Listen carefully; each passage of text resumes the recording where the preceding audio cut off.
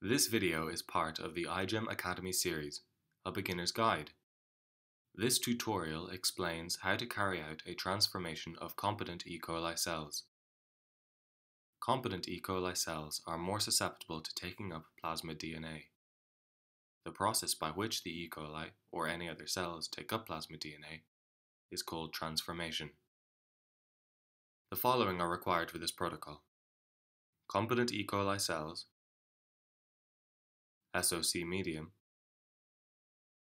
agar plates containing an appropriate antibiotic such as kanamycin. To learn how to make the competent E. coli cells, SOC medium and agar plates, please click on the links provided. DNA plasmids. Plasmids for this video were obtained from an iGEM DNA distribution kit plate, and distilled water are also required.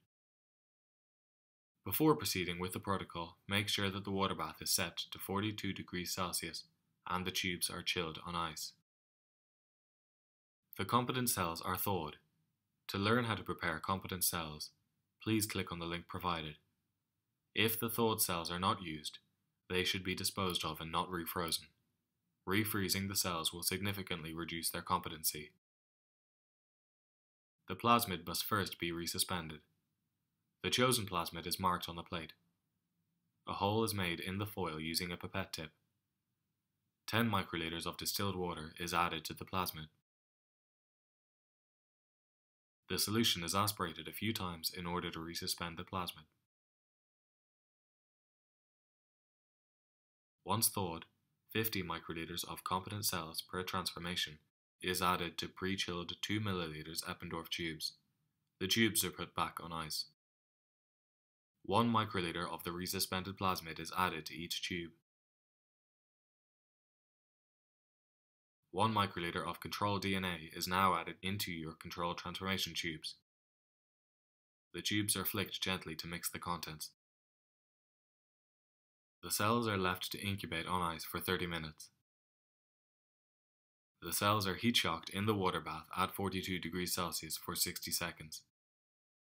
The cells are then put back on ice for 5 minutes. 200 microliters of SOC medium is added to the cells following the heat shock process.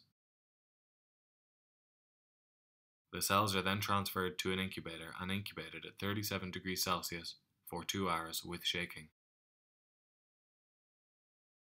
Under aseptic conditions, pipette 20 microliters and 200 microliters of the transformation onto appropriately labeled plates. The spreader is passed through the Bunsen burner flame and allowed to cool before being used to spread the cells on the agar plate. Finally, the plates are transferred to an incubator and the cells are allowed to grow overnight at 37 degrees Celsius. The plates should not be in the incubator for longer than 18 hours.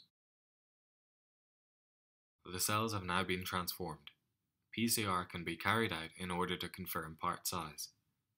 Glycerol stocks can be made with these cells and stored at -80 degrees Celsius.